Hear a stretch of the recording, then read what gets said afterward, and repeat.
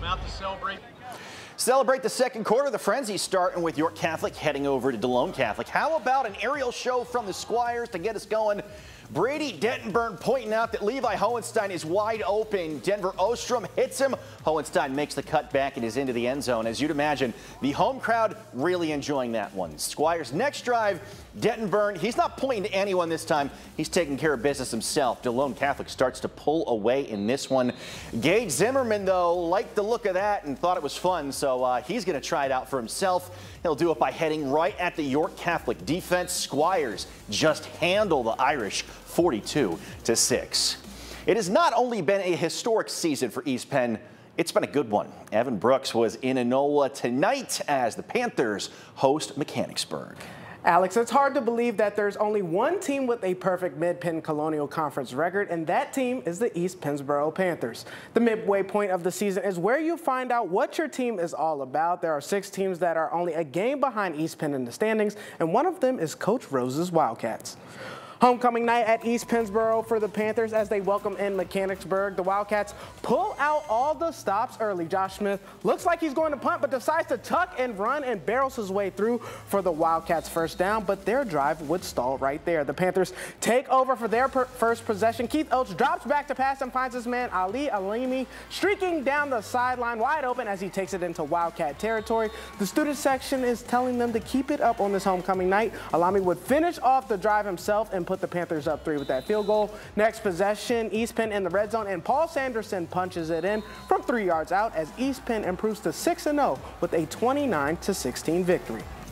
We'll stay on the West Shore and move over to West Shore Stadium for Hershey and Redland. Pick it up in the second half. Redland QB Quinlan Sharir looks deep, but his pass is tipped and picked by Cam Sweeney to set up good field position. On the ensuing Hershey possession, Angel Cabrera gets the handoff and gets busy. Breaks through the entire Patriots defense, dragging defenders and all, and finds pay dirt for the score. The Trojans would have it going all night. Watch this as Sweeney airs it out for his receiver, Derek Guzman, who makes the insane grab in the end zone while the ref signals touchdown. The Trojans offense would complete the shutout in the fourth quarter. Davon Williamson takes the handoff, makes a nice cut, and strolls into the end zone as Hershey pitches their first shutout of the season and gets the victory, 41-0, the final. We have a theme for each week.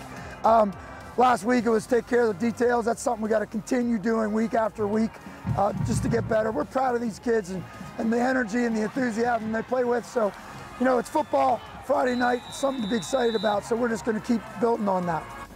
Yeah, the Trojans take on their toughest test yet next week as they welcome in last year's 4A state champion, Bishop McDevitt Crusaders.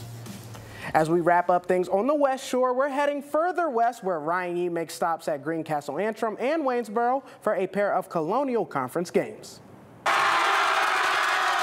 It's a homecoming kind of night as the Greencastle-Antrim Blue Devils welcome in the Northern York Polar Bears. We start in the first quarter after a quick turnover touchdown to put the Blue Devils up by 7 early. The Polar Bears look to respond following kickoff received by Magarin Mackey. He takes it up the field, changes direction, and brings it out past the 50-yard line for Great Northern starting field position. Same drive, Polar Bears march all the way down the field, find themselves within the 5, hand off to Cole Bartram, who says, "Get off me!" Trucks his way to the end zone. Northern ties it up at 7. Fast track to the second quarter, still tied. Blue Devils have it at the 40, and how about a little hook and ladder play? Pass to Carter McCauley, offload to running back Xavier Ramsey. He takes it to the house for the touchdown, 14-7 in favor of the Blue Devils, and they wouldn't look back. Greencastle-Antrim takes it in the end, 24-12. We stick in the Mid-Penn Colonial Division where Waynesboro takes on Susquehanna Township at home. Both teams coming off big wins. Both teams 1-1 in conference play, but tonight those similarities change. Got to honor the homecoming queen and a special homecoming king first at the halftime break. Second half, Waynesboro up 21-12. Susquehanna Township's first drive of the third quarter, passed by Torrin Evans, finds Jarrett Kearns, who turns the corner and gets the end zone untouched, lead cut down to 2. Susquehanna Township now up by 1 after a block punt safety, and the offense keeps on putting on. Evans again finds a wide open receiver in Jaden Washington for the score.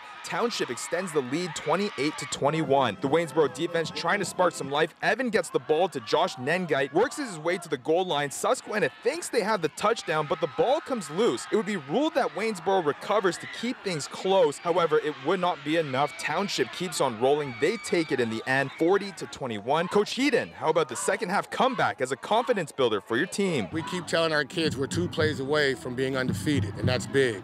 So each week we take the mentality of, yeah, we have an opponent, but it has to be about us. So as long as we continue to think it's about us and be 1-0 at the end of the week, well, this thing can go for a nice little ride. And that's a wrap in the Mid-Penn Colonial Division on an exciting homecoming night of football.